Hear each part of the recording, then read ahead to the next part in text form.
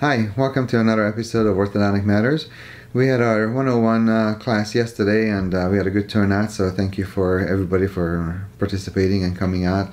And there were just a couple of questions I wanted to follow up with just to make sure that everybody's questions get answered. One was the desensitizing material that I use. Here I'll show you the example. It's Ivoclar Vivadent Telio CS. It's the single dose desensitizer. It works great. I think we probably used it about 10 years, for about 10 years now. And it's great for after IPR or if a patient has recession or any kind of sensitivity. It works really, really well. And it doesn't seem to be like a coating. It seems to work really well of clogging the dentinal tubules. So even if the patient brushes really hard, the sensitivity doesn't seem to come back. So it just works really, really well. If you have to do IPR, sometimes we'll use it if you have to. Or if a patient had IPR somewhere else and they're sensitive, it's really easy to use with the single dose units. They come in a low bottle or they come single use. I always use the single use. It's a little bit more expensive, but it's easy to store and stock. The other question was, there was a lot of questions about expansion. We kind of touched on that a little bit. And I'll show you an example here in a second.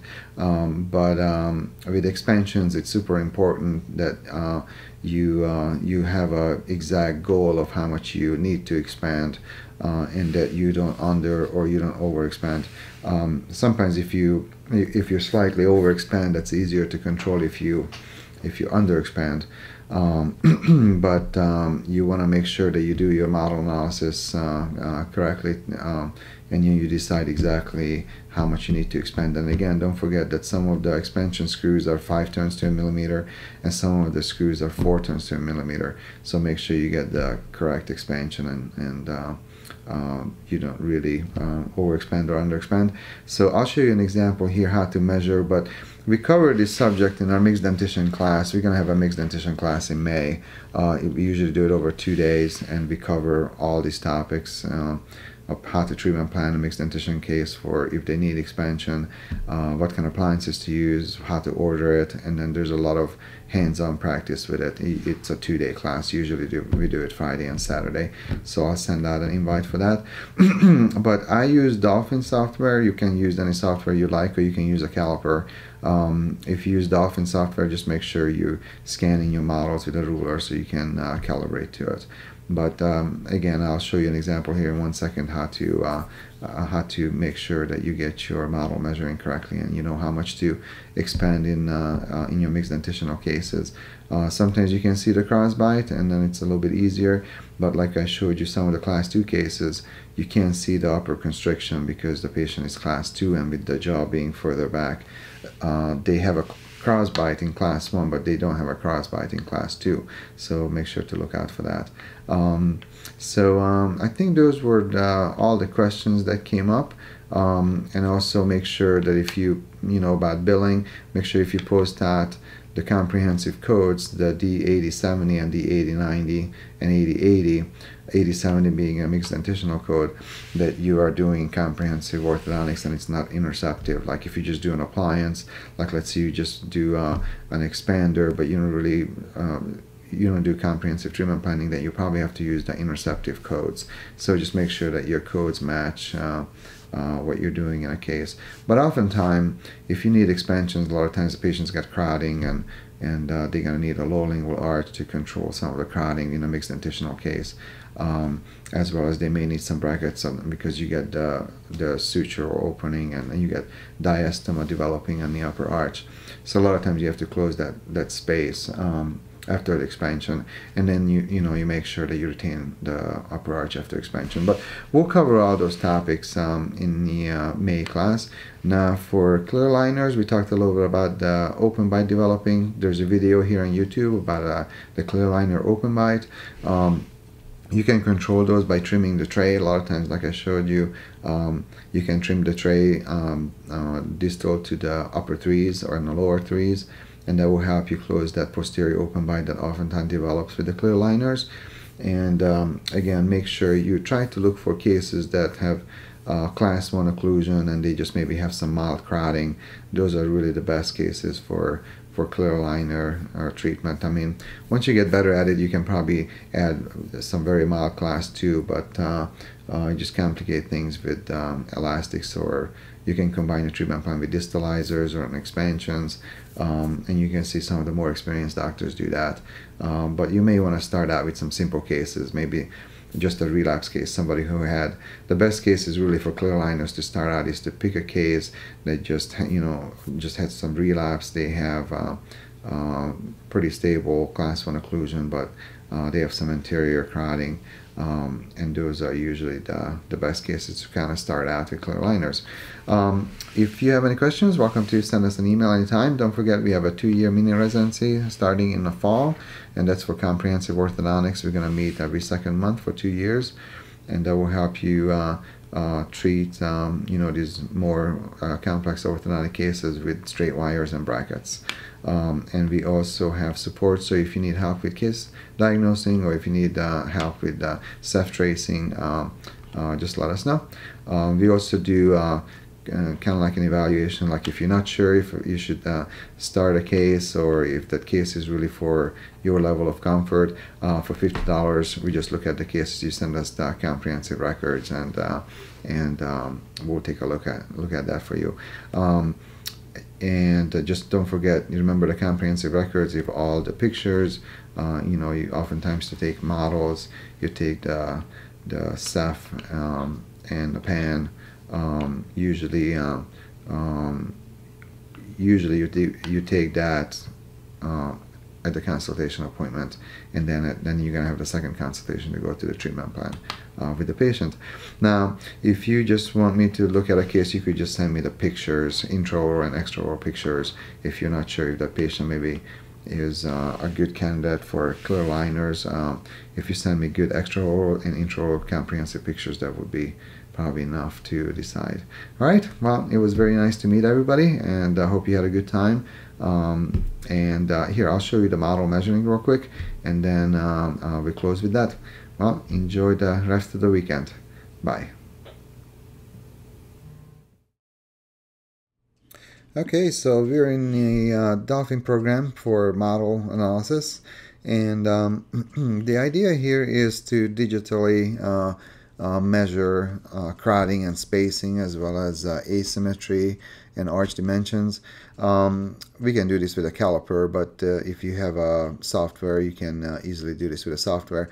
All you have to do is just scan the models and place a ruler on a scanning bed so you can calibrate your image. So this has already been digitized, but basically what you do is you go to arch analysis, and ruler length, you go to 10 millimeters, and then start, and you put the ruler point at 10 millimeters, and that will calibrate the arch. And then after that, really all you do is just, it's like the way we used to do with calipers. You just measure each individual teeth, and I also like to measure the crossbite, but the software will measure your crowding and your spacing. Now in this case, this patient has a canine that's impacted, so we measure the canine 8 millimeters, which is usually normal width of upper canine. So the software, it will calculate your crowding for you. Same thing on the lower canines are impacted, so we just measure the normal width of the permanent canine, and the software will tell us the amount of crowding. So it's fairly simple.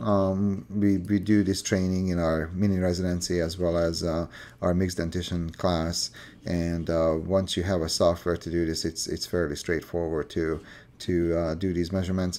Also, you can do this with the calipers as well. You don't have to have a software, but the software keeps it very nice and organized, and it's just easier to do it.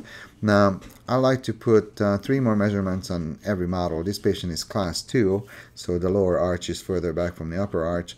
I like to measure the upper 6 to 6 lingual dimensions, as McNamara published it in their study that normally you want about a 36 to 38 millimeters for an average size person with average size teeth to accommodate all the teeth in the arch without crowding. So we would like to have about 36 36 to 38 millimeters, usually on the upper arch with normal sized teeth.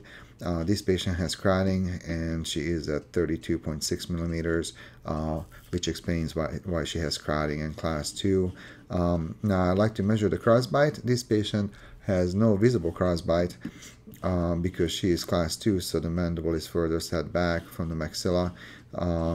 So you can't see the crossbite, but if you actually measure in class 1 occlusion, the mesial-buccal cusp to mesial-buccal cusp is 49.4 millimeters, and the buccal groove to buccal groove, if you account for the teeth being uprighted, is 53.8. Actually, I'm only measuring to here, but the software, for some reason, it puts the lines a little bit longer, but my point is really just only here.